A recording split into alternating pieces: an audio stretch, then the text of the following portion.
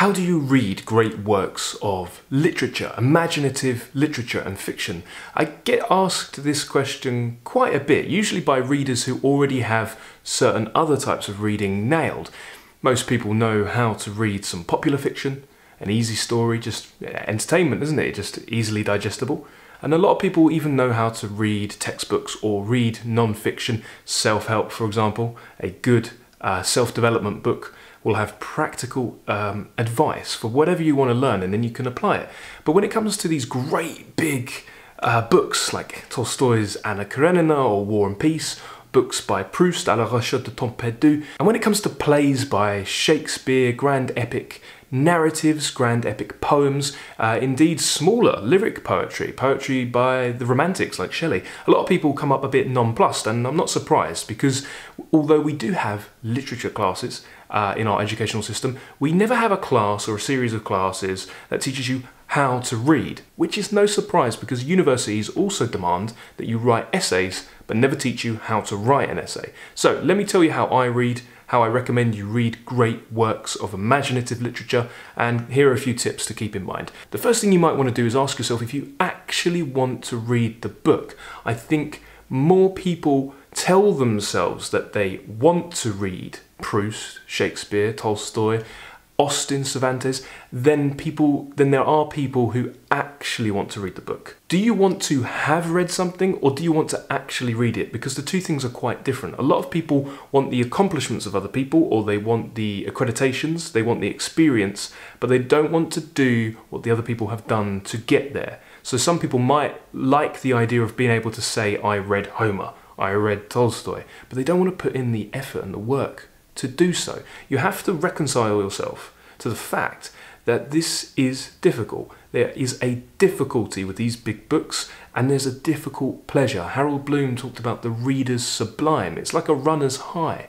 If you do something that takes a lot of effort, like climbing a mountain, the reward is there during the process, during the journey, and then afterwards. Most people who've climbed mountains, ran marathons, they actually want to have done the running and the climbing themselves, not just say that they've done it. So make sure you actually want what you're saying you're going to undertake. So a lot of people will come to these great books and they'll try to read them as fast as possible. They'll try to speed read Proust, they'll try to inhale Tolstoy, and then they miss the point. And this is understandable, because to be honest, if we talk about travelling, Pascal talked about this in his Pensées, if we talk about travelling, if I said to you, you can go to all these different countries, see all these monuments, all these galleries, but you can't talk about your travels to another living soul from now to the day you die, not even once, would you still travel? Now, some people would say, oh hell yeah, for the experience that it gives me myself, even if I can't communicate that with other people, I would still want to do that. If you're one of those people, then reading is for you. And if you're going to do it, then you do it properly. How do you do it? Well, the first thing you do with imaginative literature, great literature, is you slow down. You slow well down. I know how to speed read. There is an art to speed reading, there is utility to it, but you don't speed read the great books. You slow well down. And remember that rereading is better, superior to reading. That first read is just an initial touching upon the themes and preoccupations, an initial meeting with the characters that populate the world. And a side note, befriend the characters. That's good advice. When you go into a novel, befriend the characters, take their preoccupations on as though they were your own, endlessly think about them. Let them live rent-free in your head. In Nabokov's lectures on Russian literature, he said that older Russian people, they talk about the characters of Anna Karenina, Vronsky, Anna, Levin, Kitty, Dolly. They talk about them as though they were real friends they once had, or old acquaintances. Indeed, if you read that book properly, and if you're part of the Anna Karenina Book Club lecture series, upcoming, if you're not, sign up in the newsletter link below. If you follow along with that, we are going to get to know these psychologically complex characters better than you know people in your real life, your friends and family. And whilst doing so, you get to know yourself. What is the value of great literature? What do these great books give us? They allow our consciousness to expand. That's the value of great literature, that we can live 1,000 lifetimes in once. Indeed, we change a lot over the course of our lives. But we're very lucky if we can perceive even 1, 2, 3 of these changes and you certainly can't perceive them as they're happening. I mean, unless you've gone through something extremely traumatic and had a lot of event and experience compressed into a tight space, you can't really perceive change. It's only when you look back over years, or just say you meet a friend who you used to go to high school with, and they're the same, but they act differently around you because you've changed. Books, great books, allow you to change. So make sure that you choose your books carefully. Now, it's a shame. Not all books can be great books, and there is a snobbishness, there is an elitism to this idea. And when Harold Bloom called J.K. Rowling and Stephen King slop at first, I thought, oh, these are the books of my childhood, and I was a little bit hurt, angry, and offended. But then if you spend a year or 2 years reading the great works, reading Shakespeare, reading Austen, and then you try to return to works that are artistically inferior, that doesn't mean they have no utility, it doesn't mean they don't offer joy and pleasure, it doesn't mean that I dislike them. When you return to them, you do realise that they don't do for you what more nourishing art does. They don't expand your consciousness. At the very best, they give you a little bit of escapism. But we don't want escapism. That's not why we read the great books. We read not to escape life, but to make it more colourful, to understand it and connect with it deeper. And good reading is like good living. If you let the characters live in your mind, if you unpick their concerns and you think about them, you talk about them with other people, and you reread endlessly, you'll start to figure out the big preoccupations about life. Rilke said that you must learn to love the questions, because questions are answers. And good reading, you'll go in searching for an answer to a question, and you'll throw up 3 more questions. And indeed, if you read something like Anna Karenina, what are the questions? Well, it's how men and women can understand or misunderstand each other, and why, how we communicate with ourselves and others more effectively. That book, read properly, will sharpen your skills of empathy and improve your communication, not just with others, but with yourself, which is really important. It will try to answer the questions of meaning of life. What is it? Where can we find it? And that's not for me to say, because everybody will come away with a different answer. A good work of art is a mirror up to yourself. So why read? Well, why get to know yourself better? That's what it comes down to. Good reading is good living, and it's good thinking, it's good considering, and it's communication. And it's communication across time and cultures and climes. It is a transference of hopefully sincere experience made for the betterment of mankind.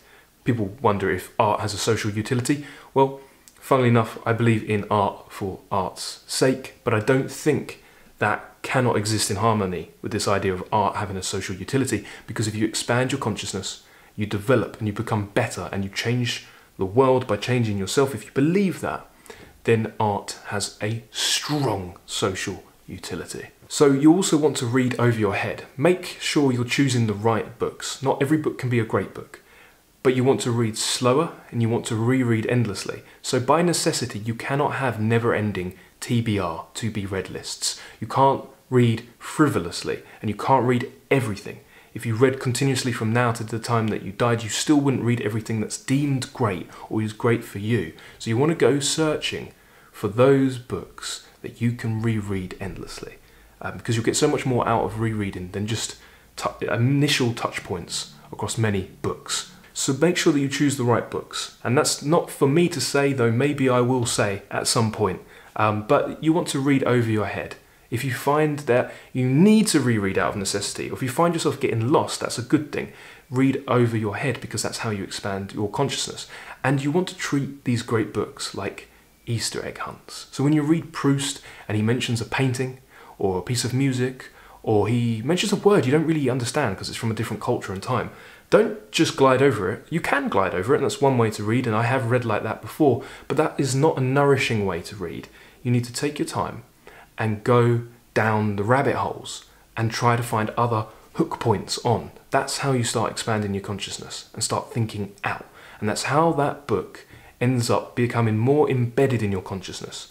And that's how you bring your experience to bear on the work. It's called synoptic reading, where everything you have thought about before, everything that you think you know about yourself and the world and other people, suddenly is hyper relevant to what lays before you on the page. And as you start to read deeper, more widely, and you start to read better books, you want to try to bring more of yourself to the work. And you want to read with your three brains. You want to read with your brain, you want to read with your heart, and you want to read with your gut. Now some might say there's another brain, do we need to read with that one? I don't know, that's a topic for another day. But try to read robustly with all of yourself. Another thing you want to do is to respect the unity of a work. How do you do that? Okay, so if you have a poem, you want to read it in one sitting, or as close to as possible. Short story, one sitting, or as close to as possible. A play, a Shakespeare play, which actually can be read, you don't have to see them performed, but you should read them aloud, one sitting, as close as possible. And once you've done it in the one sitting, you return to it again and again and again. You can't do this with big novels like Anna Karenina. The lecture series that I mentioned, that's going to take place at least over 8 weeks, but probably more. There's 8 parts to that novel. Each part's about 100 pages a week. That's slow enough, I suppose, if you give it careful consideration, but you could go slower. I'm reading Proust this year, and I'm trying to read all of him in this year, and I'm starting to think that might be too fast. You might want 1 volume of that work per year. Yeah? Slow it down. Err on the side of slowing down. Because when you go travelling, just say you have 14 days to go travel.